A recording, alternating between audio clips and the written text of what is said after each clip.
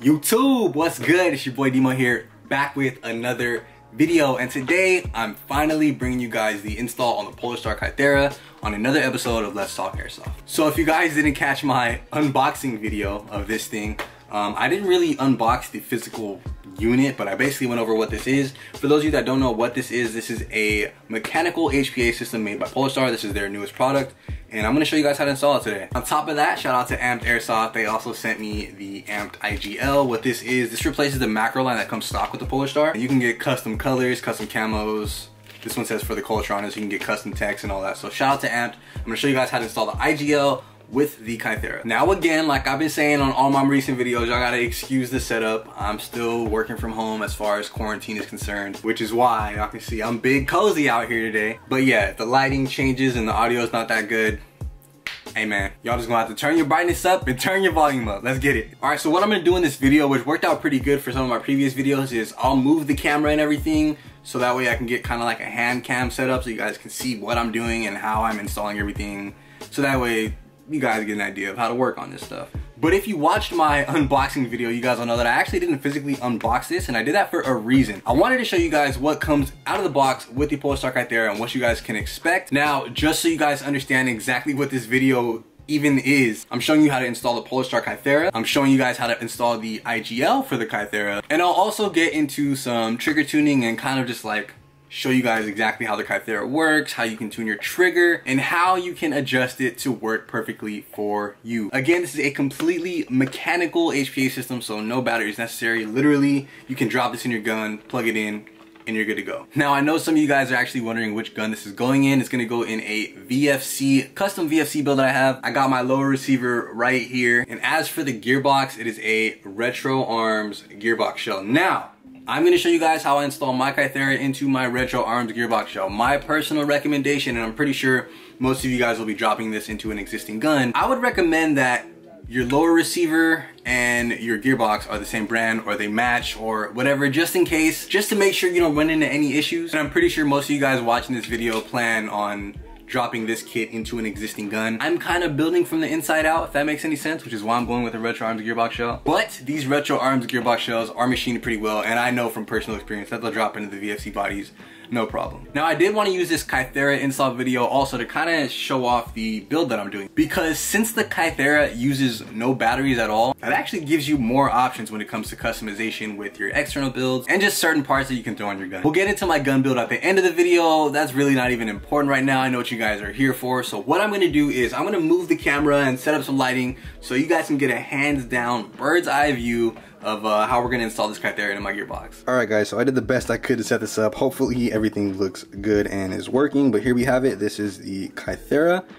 Again, close up of the box. Get to this unboxing right here. So when you open up your Kythera, show you guys what you get out of the box. Of course, I did already take this out of the packaging just to make sure everything was there when I got it, but I'll show you guys real quick. You get, this is the unit right here. So we got the Polarstar Kythera right here. You get this bag, which has some grub screws, some washers, and a spring. I'll explain what these are for later. You get the macro line that Polarstar includes, and we also got Polarstar sticker and a thank you for your purchase. This links you to the instruction manual. There is no physical manual in here, you guys can see, but this will link you to the manual. Scan the QR code. Now, I want you guys to notice something. Yes, this macro line is included, but what you guys don't see is the quick disconnect, which actually goes on the end. You do have to provide that yourself. It does not come with the packaging for Polarstar. I don't think any of their systems come with that. Just a warning for you guys out there, if you pick up a Kythera and you're not planning on installing the IGL like I am, you will need a quick disconnect separate from just picking up the Kythera, because they only include the macro line. But we actually won't be needing this, so set that aside. And I will bring in the IGL. Of course, this is what we're going to be installing in ours. And I'll show you guys a quick difference between the two. So here we have the IGL and the standard macro line. Let's just get up close and personal. You guys can see it's a lot more reinforced, obviously, with the IGL. And then this is, it's all one thing. I want to note something here. See where this flexes? You don't have that point. It's a lot more reinforced right here. So one thing Polarstar states, and you might have to do it for this one, but it's actually with the IGL, and Amped made a video on this. You will need to cut your spring guide to your gearbox. I'll show you guys what I mean by that when we get to that, but just a quick heads up. All right, so before we get into any tuning with the Kythera, I'm actually just gonna show you guys how to install this real quick, how everything works, and I'm just gonna keep it super simple for right now, and then we will get into the more detailed and technical stuff a little bit later. So, for starters, you have your Kythera right here, and then you have this charging cable. One hack that I learned that I'm actually probably gonna do is, you guys see kind of wild right here, you know what I mean? What you can do is actually slide some heat shrink over, heat that up, and that way these will be out of your way and you probably won't mess yourself up or cut yourself with these at all. Oh shit, there we go, I already cut myself. Damn, okay, so I definitely recommend this mod. So what we're gonna do is we're gonna take the little bit of heat shrink that I cut right here. My hands look crazy right now. Let's slide this over. And I'm actually gonna go heat this up and I'll be right back. All right, so honestly, I didn't do the cleanest cut or cleanest job, but hey, I'm protected now. And yeah, quick little mod for you guys. So first thing you wanna make sure is these little spacers right here, you wanna make sure they're sitting all the way inside here real quick. All right, you wanna make sure those are sitting in there. What you wanna keep from your existing AEG or what you're gonna want with your gearbox are the actual shell, selector plate, the safety lever right here, and then your spring guide. I'll show you guys a quick little mod with the spring guide later. All right, so what you guys want to do is drop the Kythera in. The front post right here should fit within this ring, and then this post right here on the gearbox, you can see this post should fit right in this gap. So just like that, you're good. It's not moving nowhere. Then your trigger will be installed here, and then you're actually going to want to route this down to the grip. You can go either the front of it or the back of it. Now, the reason why I didn't screw in any line is I wanted to show you guys something with the spring guide real quick. So this is my retro arm spring guide. And I know what you're thinking, why is this thing chopped? Since I have the Amped IGL, when I install the IGL, it's gonna stick out kind of far, and my spring guide originally, with its length, let's just say if this was still together, I wouldn't have been able to close my gearbox all the way. And let me show you guys what I mean. Okay, so screwing in the IGL, if you guys wanted to, what you could do is you can add some Teflon tape here. For the sake of the video, I'm actually just gonna leave it like that. Screw this on. All right, so I got everything routed. You guys can see, if this was still in one piece and I were to drop my spring guide right there, it would come in contact right here, and I actually wouldn't even be able to close my gearbox. So what I did was I chopped it, I made sure there's still room for the threads. I just used a Dremel. You guys can use a hacksaw. Whatever the case may be, you're gonna have to cut your spring guide, and then this should still hold and sit like that. Now, the reason why I did that, this is a quick change spring guide, so I actually don't even need to install this right now. I can close the gearbox and then install this later. Trigger I'm using, this is an old HPA speed trigger that I just had kind of laying around, so I'm actually going to use this one. So just to show you guys how everything kind of works, I'm actually going to move the charging handle out of the way so I can chamber this real quick. You guys can also just kind of push it down on the nozzle if you wanted to, but for sake of the video, I wanted to show you guys what that does. Your trigger is actually going to come in contact with the trigger linkage right here. Super easy. Fire. This will chamber. Fire. When this is all aired up, it'll work perfectly fine, but everything seems to work. Let me get that trigger back in there. Literally, all I would have to do here is close my gearbox shell. I'm not gonna screw it on just for sake of the video, but let's say my gearbox shell was closed. Make sure everything's there. That's pretty much it. Then I would actually be able to shoot the system. So yeah, that's a pretty basic, very simple install. And if you were wondering how I would get this back into my gearbox, my little trick is using the existing screw that I have from my buffer tube. I would kind of use it as a placeholder, screw it in, have this set in, get everything settled in, back that screw out, screw my stock on, and I'm good. But that would be the basic install if you guys are just wondering how to install your Kythera. What I'm gonna do now is we're gonna take this apart, get back to the system, and I'll show you guys how you can get into a little bit more tuning if you want a crispy trigger pull. The way the system works is super simple. It does have a very realistic trigger mechanism, and to access that, what you're going to want to do is this pin right here. If you remove that, you can actually take out the trigger assembly. I'm just going to use this Allen key I have. Let's see, pop this out here. So pin pops through. I should be able to wiggle this out. There we go. That comes off. I should be able to just wiggle this out of here, if I'm not mistaken. There we go. So I'll sit that down. And here we have it, the trigger assembly. I know some of you guys are looking at this like, what in the world is this? So right here you have your trigger link. This is the trigger spring. This right here is your sear, and this is your disconnector. With the trigger spring, if you remove this, take this out, I'll show you guys. There's actually some washers sitting under that. 4 washers right there. Comes out of the box like that. And in this little packaging, you're gonna get, I believe, 3 extra washers, and you guys see those little set screws right there? I'll show you what those are for. All right, y'all, so to keep it super simple for you guys, you have 3 parts. You got your trigger link right here. You have your sear, and then this dark gray part is your disconnector. Now, with those grub screws, you can adjust a few things. First of all, for the sear adjustment, this actually came pre-installed right here, sear adjustment screw. Now, screwing this basically will adjust, if it was in the Kythera, will adjust where your sear sits and comes in contact with the spool that's inside here. And then the next one, you can actually install one of the smaller grub screws right here. And what that's going to do is adjust your disconnector. Screwing it in will come in contact on the back right here, pushing your disconnector downwards, and then vice versa the other way. And that actually will adjust where it comes in contact with the spool on the Kythera in there. So that's sear and disconnector, and then you also get 2 more for your trigger. Now, I showed you guys when I took out the trigger spring, there was a stack of washers in there. You can actually install one of the longer screws right here if you want, let's say, like a heavier trigger pull. You can kind of adjust where that screw comes in contact against that stack and creating more spring tension, thus making it harder to actually pull the trigger if you guys want like a, I don't know, mil-spec trigger. And then you also kind of get, I want to say post-travel, I don't know if that's the correct term, but that's another screw that will go right here, one of the longer ones. Basically, that screw would sit right in here, and you're able to adjust it through the bottom right here. And what that does is when that's installed, let's say you pull the trigger and it engages and you still have some leeway, you can actually adjust that screw to where it stops right at the break and then it'll reset. So I'm not gonna do too much tuning because I honestly like exactly where this was sitting out of the box. I will install a couple of the screws, maybe mess with my disconnector and sear just a little bit. The trigger spring screw I'm probably not gonna install because I felt that that was fine. Then after I adjust all of those, we'll throw in the post-travel one, see where that's sitting at, see if I like how that shot breaks, then we'll reinstall this and we'll get into the install. Now, when you guys are installing any of these screws, I would highly recommend adding a little bit of Loctite so that way, you know, they don't back out during the vibration of the gun or when you're using it. So yeah, just a quick heads up. So I took some time to do a little bit of fine tuning, nothing too crazy, but I think I might have an idea of how this is working out now. Basically, the way the system works is you have the spool in here when this is cocked or chambered. Boom. Your trigger is gonna come in contact with the trigger link back here, and the shot breaks and it's fired.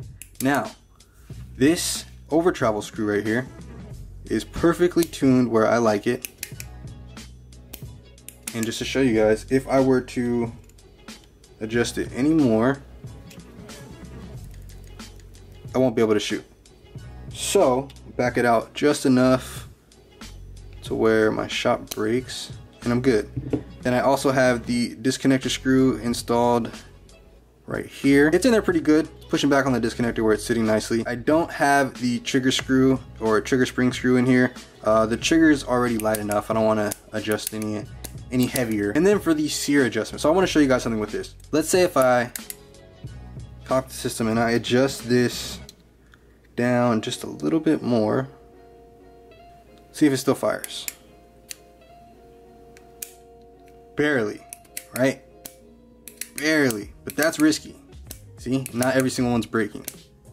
It's a break.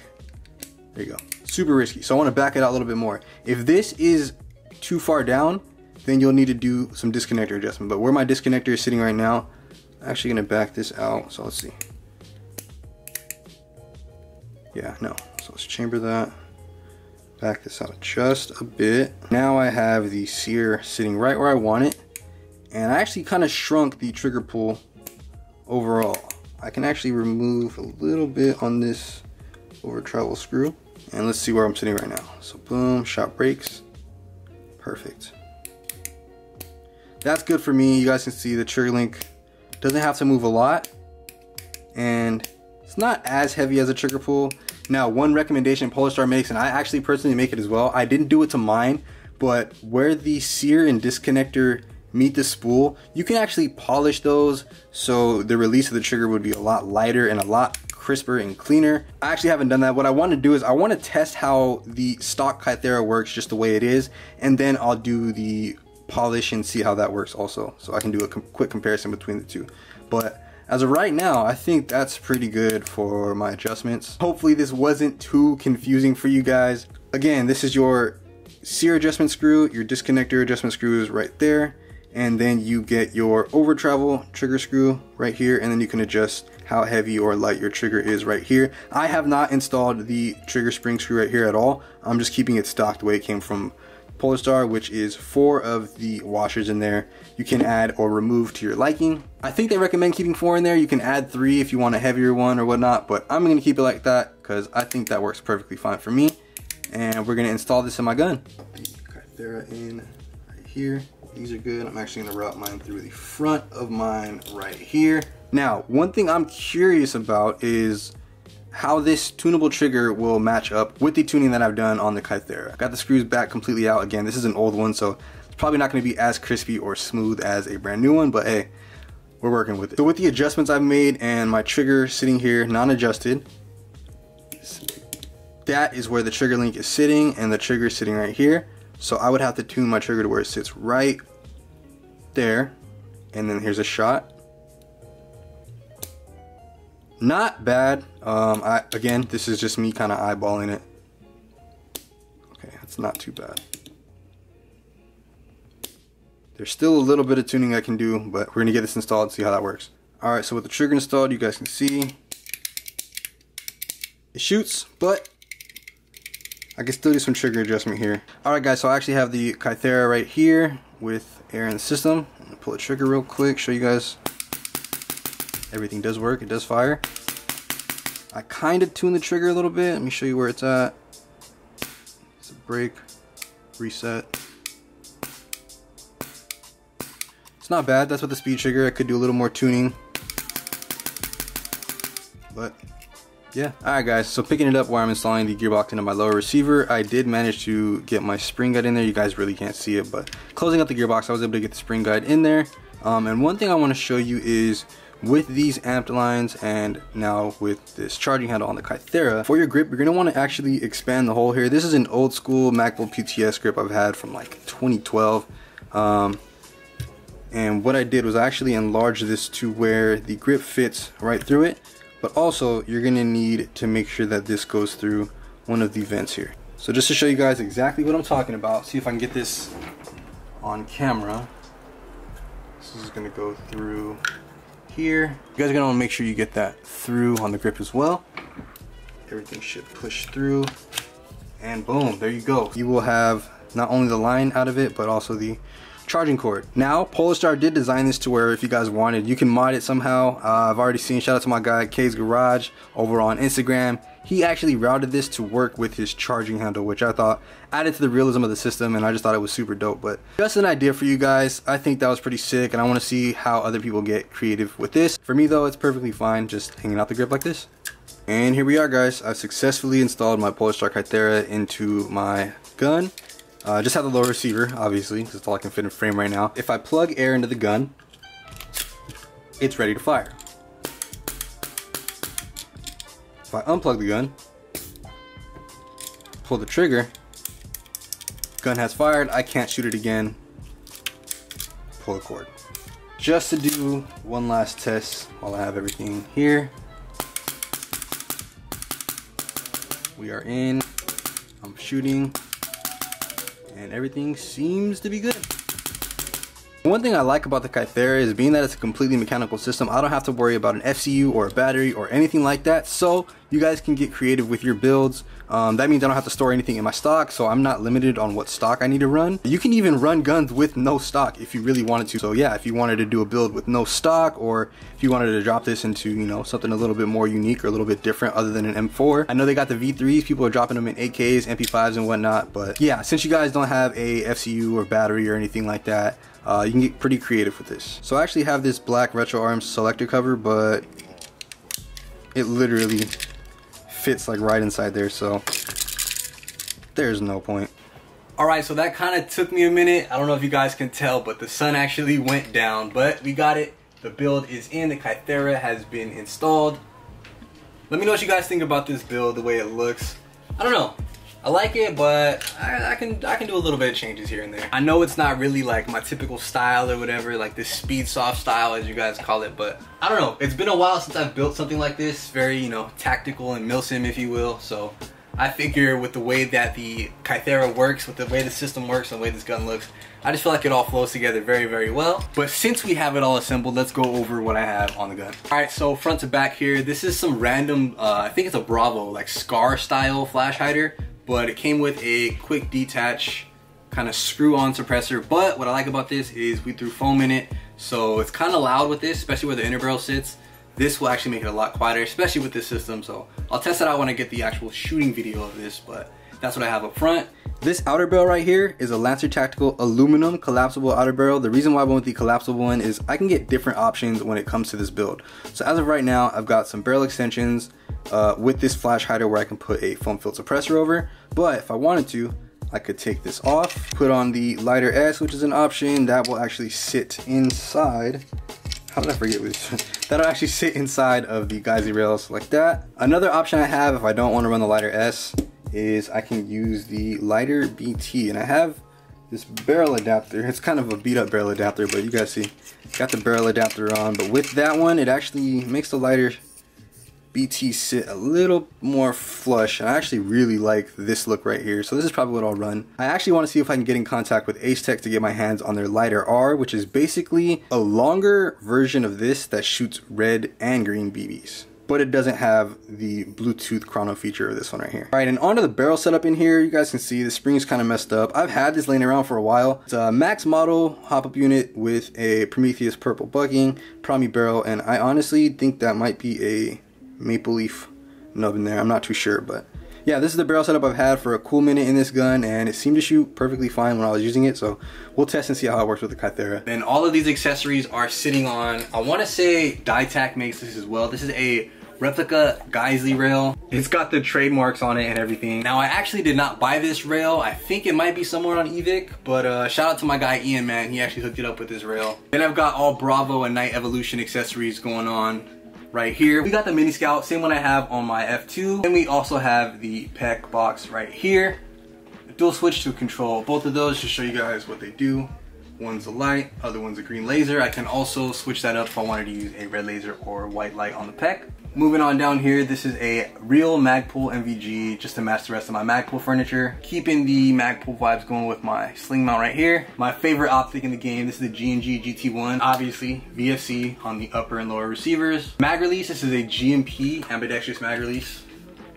Back here, this is a replica Magpul ASAP plate. This thing was super cheap. I was gonna go with the real one, but I mean, this thing was super cheap, so I had to go with this. And then we have the stock and the grip, which mean a lot to me. So these are old school PTS Magpul licensed. For those of you that have been playing Airsoft for a long time, you guys know that back in the day, what is this, like 2010, 2012, I'd say? Maybe between those years, PTS actually had the Magpul license, so everything was completely Magpulled out. We had Magpul and then we had Magpul PTS. I remember everyone had Magpul builds back in the day, including me, so I had to bring that flavor into this build. These are from then, they're hella old. I actually had the flip up rear sight in tan on this originally, but it was so old that it crumbled. I know this newer generation of airsofters doesn't care about trademarks or any of the old school nostalgia shit or if your shit's real or not, but just to show you guys, we got the Magpul Industries right there, and you know it was the old school PTS stuff. We had the PTS trades also here on the grip too, Magpul PTS right there. If you guys are wondering about the mags, this is Airsoft Gateway's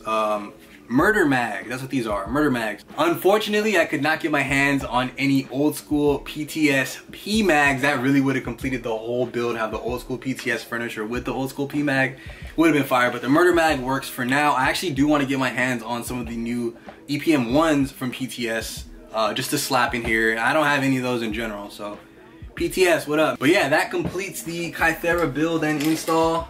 This is it right here. Being that I am quarantined, I can't really get you guys a proper chrono test or really display how the gun shoots properly, or at least how I want to. So what I'll do is I'll actually save that all for another video. When I do get out to the field, I'm just gonna run it how I set it up right now, see how that works, see how I like that, and then I'll probably do the polishing and a little bit more fine tuning, show you guys a video of that, and then also show the difference in gameplay and performance after those mods have been done. But as of right now, that's the install, that's the breakdown, that's the build introduction. I really don't know what else to cover. So what I'll do right now is, while I got some daylight, I'll take this outside, get a few test shots in. Hopefully I don't scare my neighbors. Then that will wrap up this video. Hopefully you guys learned something and it wasn't too confusing. I just want to thank you all for tuning in. Let me know down in the comments below if you guys are planning on picking up a Kythera, if you're intrigued or interested by this at all, what you guys think about mechanical HPA systems, and if you're not feeling the Kythera, also let me know why down below.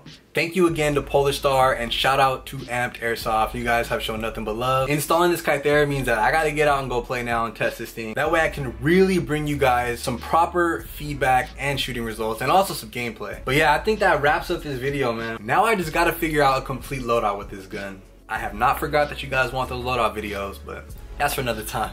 Peace. Alright, you guys are gonna have to excuse the mess in the backyard, but we got the Kythera right here, and I got a box down there. I'm just gonna shoot at it. So I'm gonna shoot at it unsuppressed, and then I also have the mock suppressor. Now the reason why I said I can't do a chrono test is because I only have 2 5s, and at the moment my Ace Tech Lighter BT is actually not functioning properly. I don't know why. It doesn't really seem to charge, so I can't get a proper chrono reading for you guys. But hey, we'll just shoot. Sorry about the wind. Now if I'm not mistaken, the first shot should be a dry fire. Yep.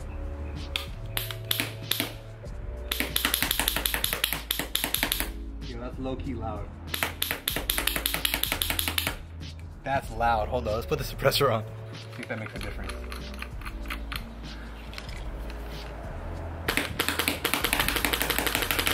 It's way quieter.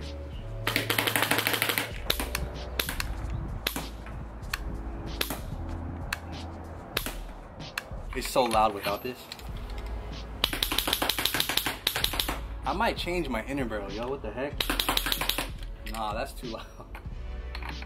Nah, bro.